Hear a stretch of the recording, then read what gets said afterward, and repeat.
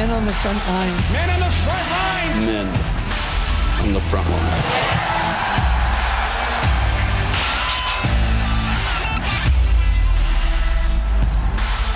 We call forth these mighty men of valor. The Lord put a vision in my heart for a new movement amongst men in the body of Christ. The Lord says that I'm going to make champions out of those who would gather unto me. And I believe what men on the front lines will do. And I see it going into the nations.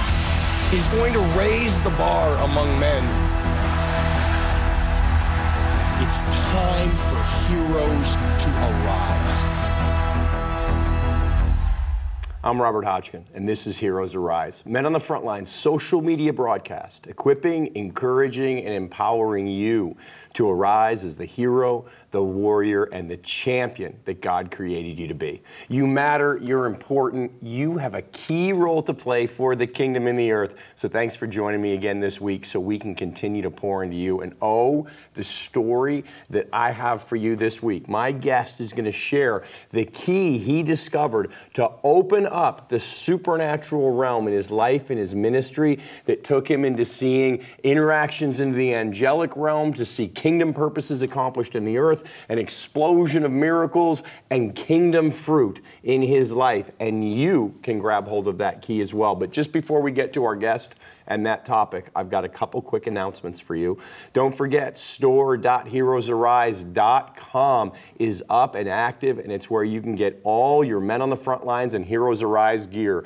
T-shirts, sweatshirts, hoodies, it's all there. It's all for you so that everywhere you go, everyone can know that you're a man on the front lines, that you're a difference maker and a solution bringer. So go to store.heroesarise.com and get your Men on the Front Lines and Heroes Arise gear today. And secondly, we bring these shows to you. They're for free.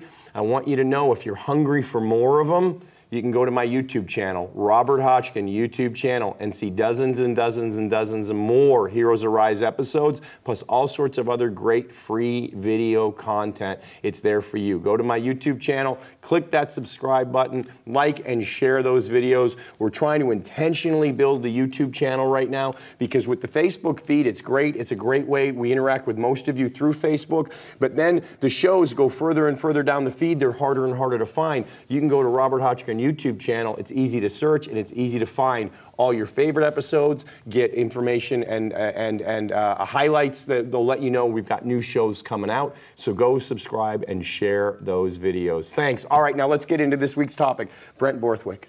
Such an honor to be here. Thank you so much for coming. I've had the privilege of getting to know you over the last few days, and I have been stirred because of what you carry, but just as much who you are. And when I see character and revelation and gifting all married together, I get really excited because it's not an either-or thing. You know, we're getting past the days where we look at gifting and don't pay attention to anything else. But God wants us to operate in His fullness, in His presence and His power, which you do, but also in His personality, which you do. And I'm so grateful that you're with us, Brent. All the incredible work you guys have done around the world, Windward Ministries, and you've been to over 40 countries, 47 countries, 47 countries, preaching the gospel, putting the reality of the kingdom on display, seeing souls saved, souls healed, delivered, and raising up more than 100 churches as well. Well done.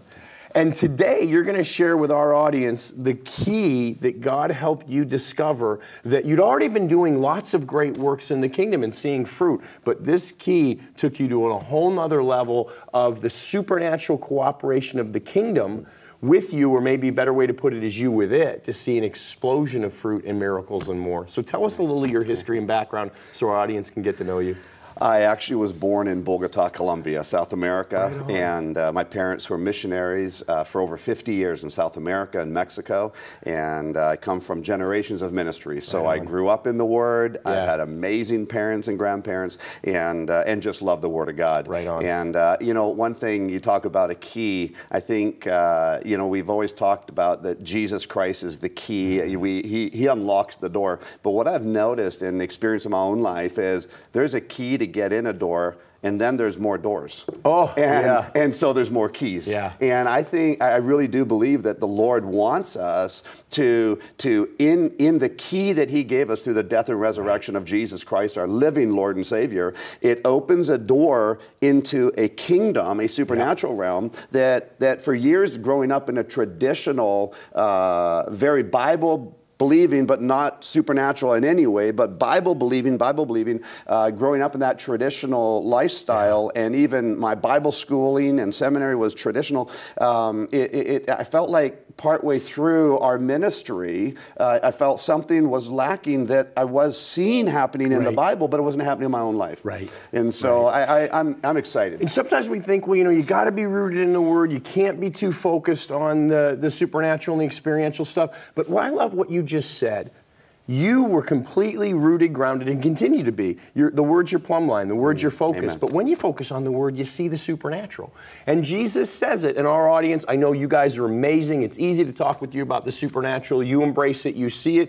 But Jesus says we'll do the works that He did. Amen. Because He goes to be with the Father. It's all for His glory. It's all focused on Him. It's all to put on display how real He is. But we both know Patricia King very well. I love what she says. If you took the supernatural aspects out of the Bible, it'd be a pamphlet, not a book. So we're to be moving in the supernatural, and you saw a measure of it, but then when the key that is Jesus Christ and His Holy Spirit helped highlight something to you, you saw an explosion. So share a little bit about that. My wife and I were married in 1988, and 31 years ago, and I thank the Lord. It's a beautiful marriage, and our kids all love Jesus. They're all serving God and serving in the ministry. It's a wonderful thing. She came from a traditional background. I came from a traditional background, but we knew they weren't where we were going to go when we got married. So we immediately started going to a great charismatic church, beautiful church. We became elders in leadership. For 17 years, we were with the church. It was a wonderful thing. They actually sent us out as evangelistic missionaries. And during that season, we started in 1996 the ministry called Wind Word, which is wind of the Holy Spirit on the Word of God. Oh, I love it. Word. We have to have them both. That's great, if we just have Word, that's what I'd rather you focus just on Word. If you're going to pick one or the other, because if you focus just on Spirit and no Word, that's a scary position, right? So in that, we were full-time ministers down in Mexico at the time, and in the year 2000, we had been ministering since '96 in Mexico. Just going after God, preaching evangelism all over, working with the local churches, starting unity of churches and gathering, and was amazing. But I was actually starting to get a bit burned out, a bit tired, because I was go, go, go. Had our young kids with us. And in the year 2000, around September, I thought, probably in part of my burnt out stage, I'm like, God, I read your word, I study the word, I preach the word, but how come I'm not experiencing some of the word? Like, I'm experiencing the foundations of the word, but what about this other level? And so I started actually doing a study on the supernaturals, especially in the angelic realm. And I realized that there's over 300 references of the angelic in 31 of the 66 books. That's amazing. And so almost half the books of the Bible have angelic activity. Some sort of angelic activities in it. And I thought, my goodness. And so I actually was so convinced that I need to learn about this and go after this, not worship angels. That is absolutely not right. But there's a supernatural realm that Christ opened the key up. In Colossians 3, verse 1 to 2, it says right in the Bible, if then you were raised with Christ, seek those things which are above. Well, what's above? There's got to be some supernatural component here where Christ is, sitting at the right hand of God. Set your mind on things above, not on things of the earth. Well, here we are evangelizing, going after it, doing the works of the ministry, but I was really more focused on what God wanted to do in people's lives through the death and resurrection of Jesus Christ, helping build the local churches, helping bring unity, but I wasn't having the supernatural encounters. We were actually operating in the prophetic, these gut feelings, but I wasn't having these supernatural encounters. And so I told my wife in the year 2000, plus my kids, they were just little ones, and I said, guys, I'm going to go after this.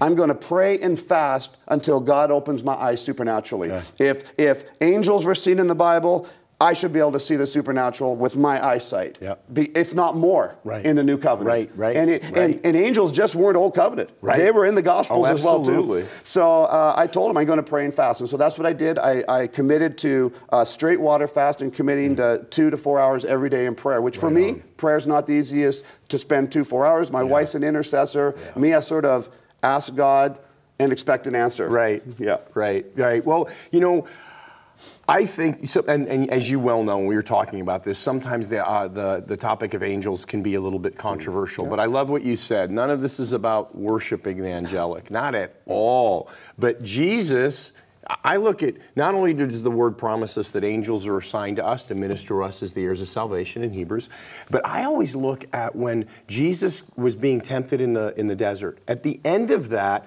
an angel was sent to minister to him. And I think, if he, on our behalf, needed a little angelic ministry, how much more do we, on his behalf in the earth, need it? Exactly. And so I think, I just want to encourage you guys, that as I've gotten to know Brent, none of this is about focusing on angels, worshiping angels, but it is about saying, Lord, we want everything you have for us. And you saw this realm open to you because of the key of, you saw something in the Word about the renewing of your mind. Absolutely. And share about that, and share that, how that helped open all this. Because you mentioned prayer and fasting, and that's an important key, a great tool, but it was with the prayer and fasting, but it was the renewing of the mind that specifically helped open this realm.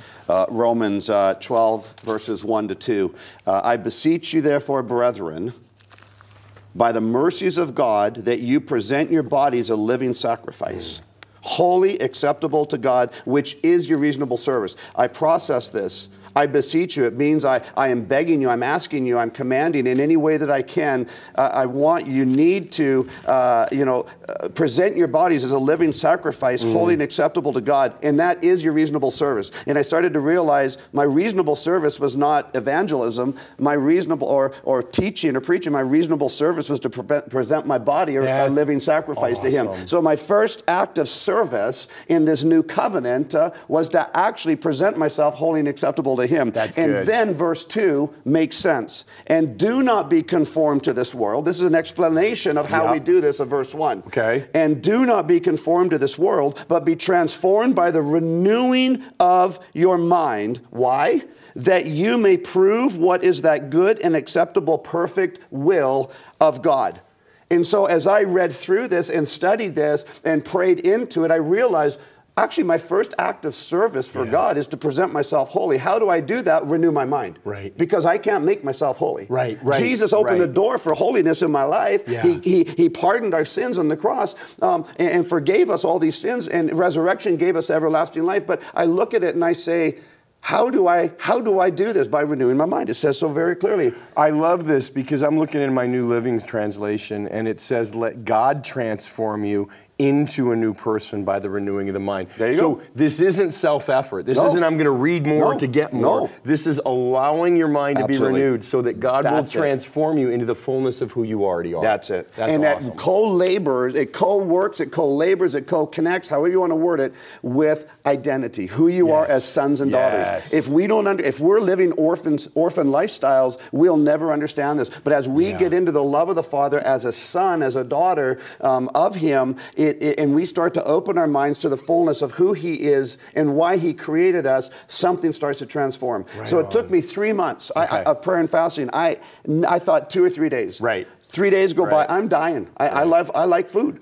And I'm just on water, and I'm still ministering every single night. I'm still out there. You know, we had projector and video screen and generators in the remote deserts of Baja, little villages where there's no electricity, no water. So we're go, go, go. And after 7 days, I'm pretty much dead as far as I'm concerned, because I haven't eaten. I'm just drinking water. My wife's loving it because I'm losing weight. You know, but for me, I'm literally burning out. And so I had to shuffle a bit. I went to Daniel fast, different things. Anyways, after 3 months, so December of 2000, 3 months after I started, I'm actually frustrated. I come back from a ministry, I'm exhausted, I'm burnt out, I go to bed, it's late, it's probably about 1 in the morning, my wife's sleeping. My wife's such an amazing woman. She has the gift of sleep. Right She puts her head in the pillow and bam, she's out. Me, I process. I'm and so I'm lying in bed, and Robert, I literally am verbalizing out loud, and I'm angry at my wife because she can sleep and I'm not, and I need to get up at 4 in the morning. Right. You know, and in this time frame, I was forcing my mind to be in his presence when I fall asleep, which isn't that hard, just pray, and you start falling asleep, you know, and then wake up in his presence. So the first thought of every morning had to be in his presence. If it was about the ministry or this and that, I doubled my prayer time, which killed me. Wow. And so here I am, and I'm actually frustrated at my wife. And I'm like, God, I quit. I'm going to give up. We're going to pack our truck and trailer up, and we're going back into America and Canada. I'm finished with this. We'll start business again and go back to that. And after I rant and rave, and I'm really condensing the testimony. After I rant and rave, I hear this voice. And I'm hoping I'm yelling loud enough to wake my wife up. You know, it's a terrible thing, but I hear this voice. Wait, just before you get to what the voice tells you, I want you guys to catch this because it's important. And thank you for being so real. He's not hyper-spiritualizing it. He's being real. And I want you to catch that along the way, he felt the need to adjust the fast. He went into it thinking it's going to be this way for however long. And I believe God gave you wisdom so you could continue to do what you were doing. It wasn't a compromise. But then along the way, he felt like nothing was happening. Nothing was changing. The only fruit manifesting at first was frustration and a bit of a hissy fit. Exactly. So I want to encourage you. I can so relate to that. I've had the same thing happen. I thought, what am I even doing this for? Nothing's working. But you see the fruit down the road. So I want to encourage any of you that have started on something like this and felt like it's not working. I feel less spiritual, not more spiritual. Or you've been thinking, I want to do it, but I don't know if I can do it. That God will lead you. And whatever comes up, I think is a good thing because sometimes he's getting things up so they can come out. All right, now. Now, you yell out, and the voice speaks to you, and what does the voice say? It was a voice that had sounds of thunder, lightnings, rushing rivers, but yet a peace that passed all understanding. I knew that it could kill me. Wow. But yet I knew it loved me so much it never would think of killing me. And the voice says, Brent, what have you been asking me for? I said, I was so angry, Robert, at the time, I honestly couldn't remember. And I'm like, what do you mean, what am I asking you for? You know, and I had just finished ranting at my wife, who actually never woke up, you know, and I'm like, well, you know what? Oh yeah. So you would open my eyes supernaturally to see your supernatural realm. Right. And that voice said, then sit up and look around. And I sat up in my bed, and I looked down the hallway. We left a little nightlight on for the kids to find the bathroom. Yeah. And Robert, I saw things to this day I don't understand. Wow. Both good Yeah. and evil. And I didn't understand it. I watched for probably 2.5 hours, and then I fell asleep. Goodness. I woke up the next morning, told my wife and kids something happened, and everything shifted. And that was 3 months in. 3 months in. Okay. 3 months in. Shifted. The year that ended up December 2000. And everything shifted. I started seeing things, and I would say, do you see that person over there? And everyone would look, no. Right. And so things started, I would see, I believed to be the angelic realm, but others couldn't see it. My wife could feel the presence when they came close. Yes. And it led me into areas, I remember us taken in the early years of, literally the second and third year of Bethel School of Supernatural Ministry. I took, tons of kids down in missions, kids into Mexico, and releasing them, and encounters would start to happen. One of the encounters that happened just literally shortly after that was I prayed over the Bethel students, released them in downtown Tijuana, Mexico, which is a very dangerous area. And on my way back to the car, the driver went and got the car, running to go get the car, left me standing on a street corner, and there's a group of gangbangers right across the street. And one of them, they're all looking at me, but one starts walking over to me, and I'm thinking, I'm actually in a bad place here. This is a violent area of Tijuana. I'm in a bad place. And he comes up to me, and he starts swearing.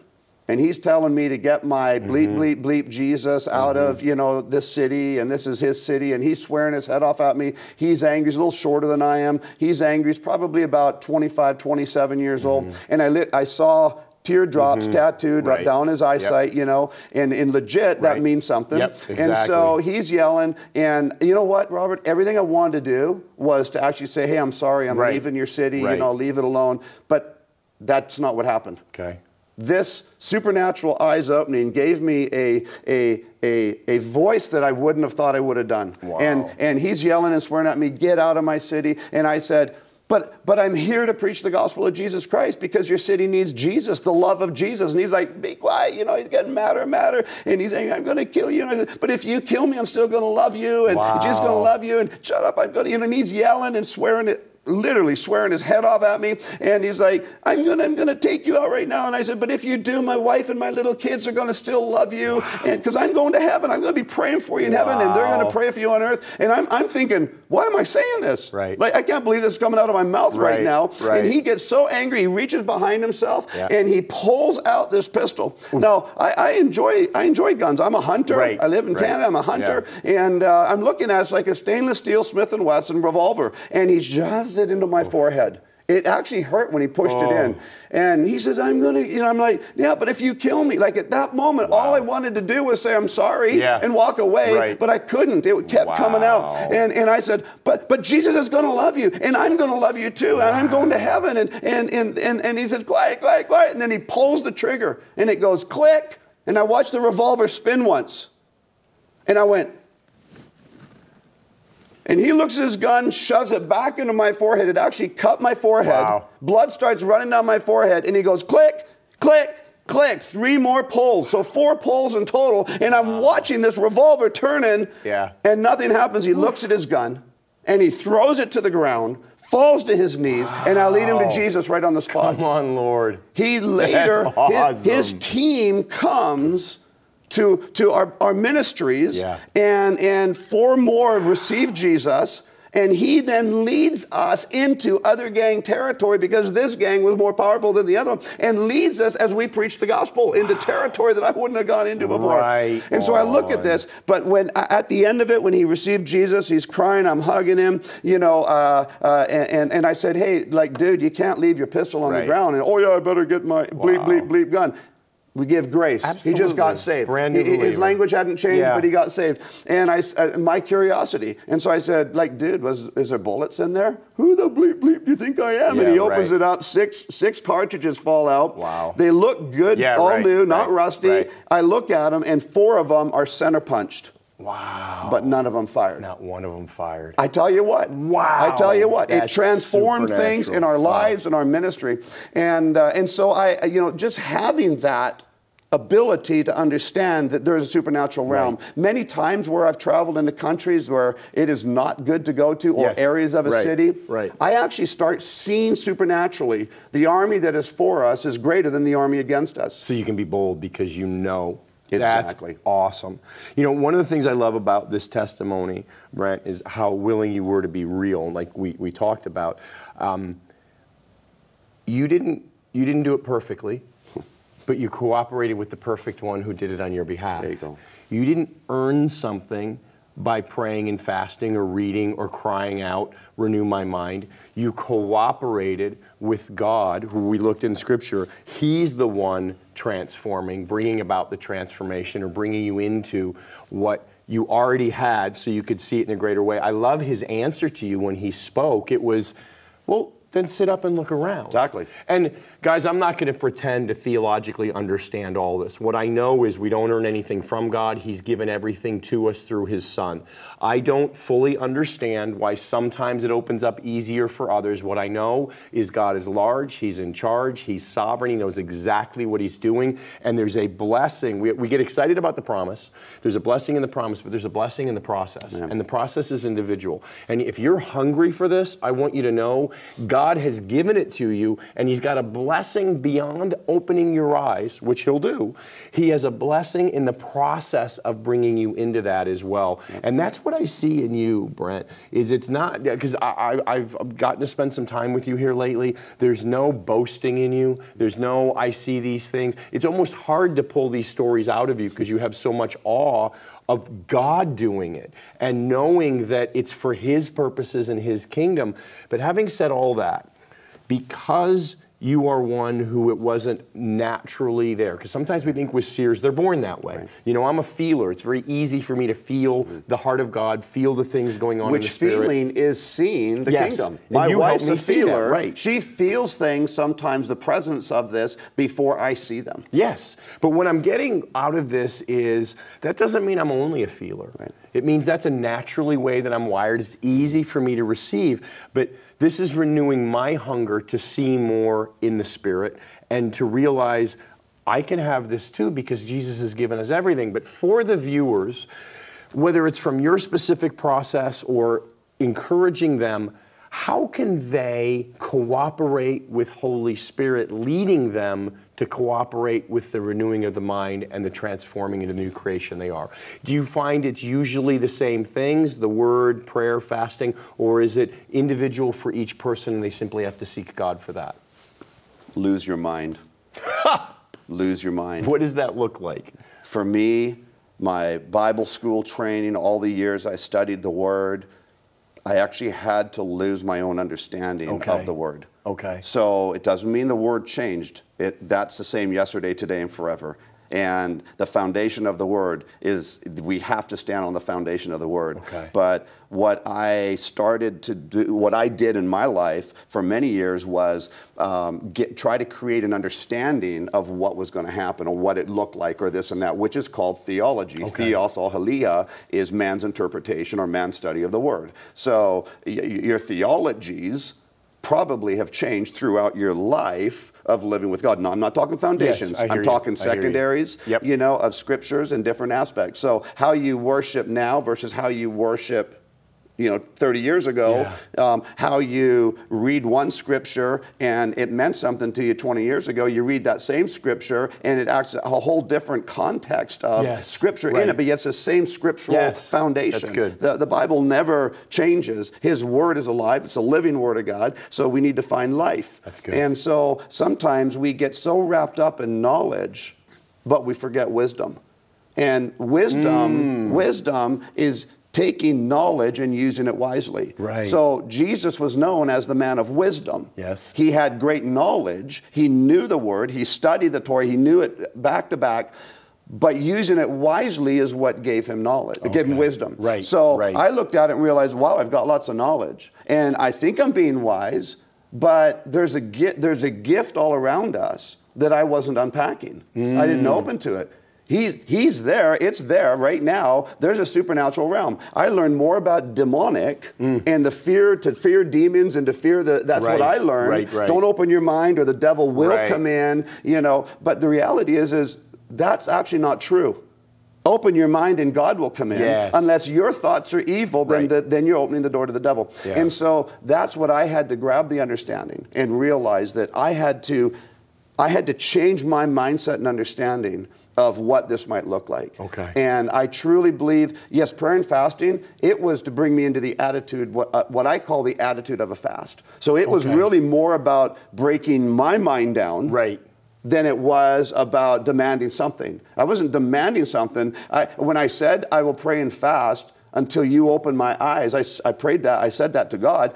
I sound like I'm demanding something from God, but the reality is when I demand, it's like God saying, well, you've already got it. Yes, exactly. You're just not experiencing it. You're not stepping into it because what is the only thing keeping us from the supernatural understanding?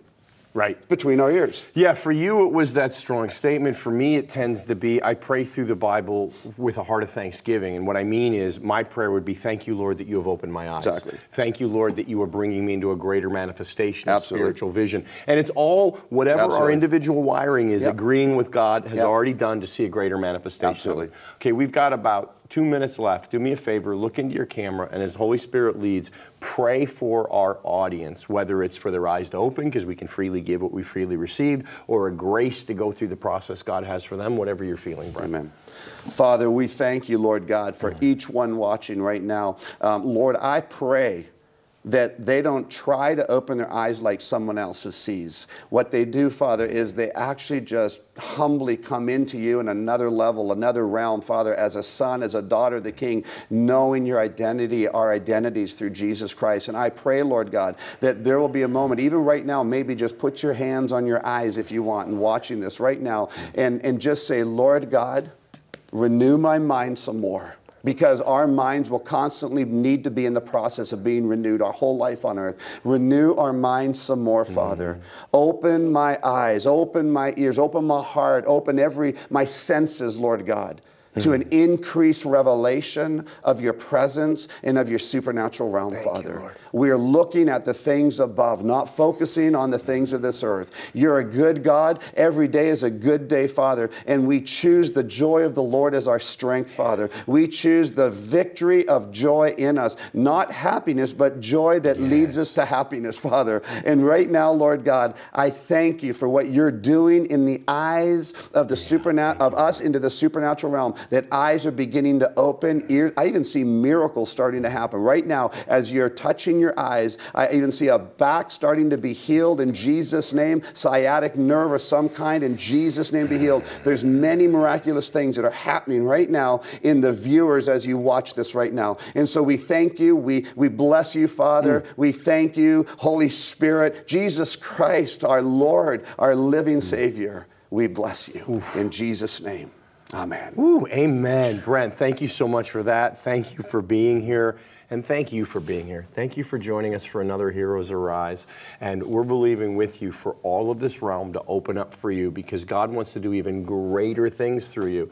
You know, every show we start the same way, but we start it that way because it's the declaration Holy Spirit gave us to declare over you on every show. You matter, you're important, you have a key role to play for the kingdom in the earth. So we're believing that through Brent, you sharing your heart, your testimonies, and your anointing, that something was imparted to you today. Let us know. Email robert@menonthefrontlines.com. Share your testimonies. Post them in the chat areas of both the YouTube channel and Facebook. Let us know what God did for you and what He's doing through you. And we will see you here for another Heroes Arise very soon.